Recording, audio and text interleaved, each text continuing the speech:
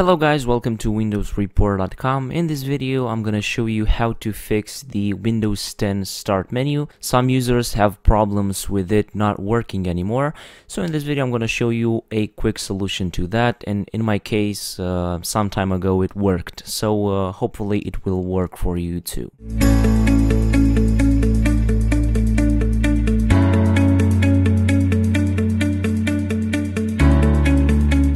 So as I said, I had this problem a few months ago, and I solved it like this.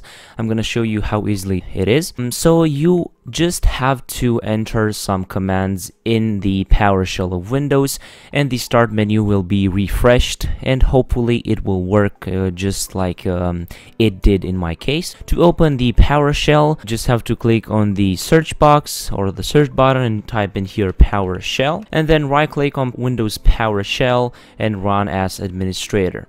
But let's say that if the start menu doesn't work, maybe the search button doesn't work too.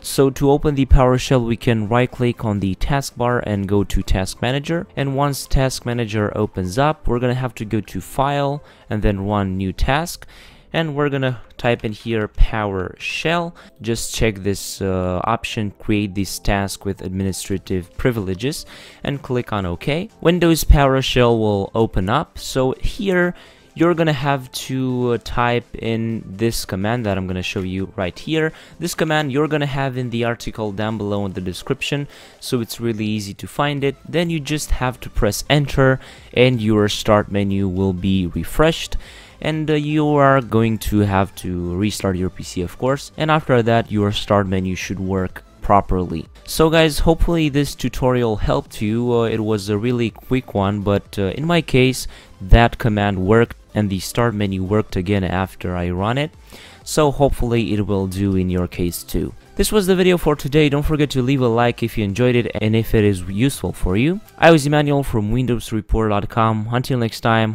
have a nice day.